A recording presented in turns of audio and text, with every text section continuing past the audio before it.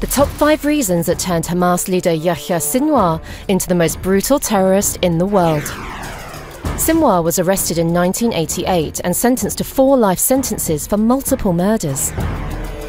Sinwar is known as the Butcher of Khan Yunis for the brutal use of violence and torture against his opponents.